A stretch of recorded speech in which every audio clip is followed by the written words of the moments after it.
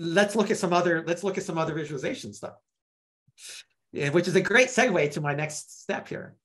What if you want to do more than one visualization on the data? So we're going to add another step. And in this case, I would like to duplicate the step with all of the same objects visible. So it's the same swarm, et cetera, but I'm going to create a new visualization. I'm going to create a new template, actually. And I'm going to, instead of creating a new swarm, I'm going to update this swarm. The reason you would do that, you're going to see in just a moment. And like, here's a totally different visualization, a violin chart is no longer a 3D scatter plot.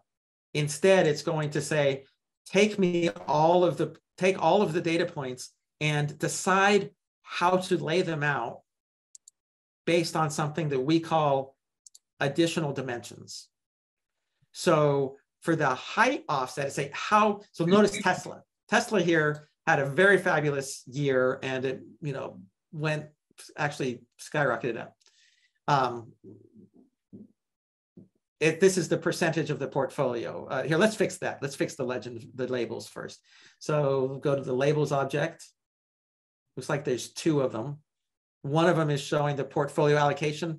Instead of that, let's show the percent change. So it went up 280%. You can even create columns where you say, hey, every time there's more than one dot, go ahead and create a column or create a, well, let's just stop there. You just get it. Instead of doing a whole discussion of additional dimensions, you can see that now I've created a very different visualization. I'm going to put it, I'm going to put it back to my original directional because I kind of like the way that looked. And now I've got two steps of my swarm and all the dots animate from one to the other.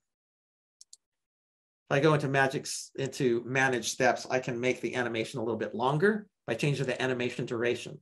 Now, I know that was a quick little step there, but I just wanted you to see this nice, beautiful little animation of how the dots move from place to place. And by the way, we are showing a very different visualization. So just to show off a little bit, I'm going to do that again. Let's take another new visualization. We're going to update this swarm.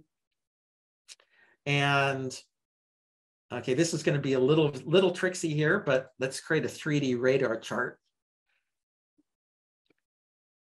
Now, first thing it did, it actually it applied these parameters in a fairly strange way. We can see exactly how they're applied here, but until you kind of understand like what is a radius offset, it may not make so much sense. So a radar plot says, based on a certain value, move the dots from the center point. And instead of portfolio allocation, I want to move the dots from the center point based on the change from this value. And on the equator, let's just try the date.